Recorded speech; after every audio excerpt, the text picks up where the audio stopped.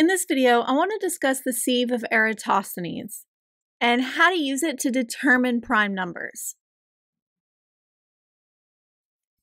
For this method, we're going to start with a grid that goes up as high as we need it to. In this case, we're going to look at all the prime numbers that are less than or equal to 100.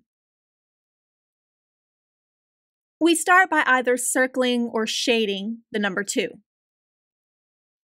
After that, we cross off every other number. So we don't cross off 3, but we do 4. Not 5, but we cross off 6. Don't cross off 7, cross off 8, etc. We then highlight the next number that has not already been crossed off, which would be 3. And this time we cross every third number that has not already been crossed. So we want to cross numbers like 6, 9, 12, 15, etc., but not if they've already been crossed off. We then repeat this process. We will shade the next number that has not already been crossed off, which is 5, and then we cross off every fifth number that has not already been crossed off.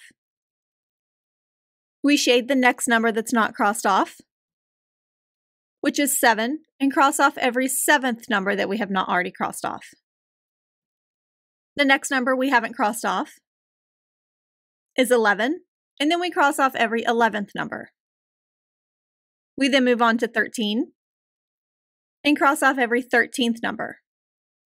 The next number we haven't crossed off is 17, and then we cross off every 17th number.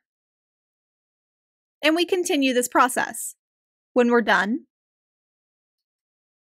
we have shaded all of the numbers that are prime that are less than or equal to 100.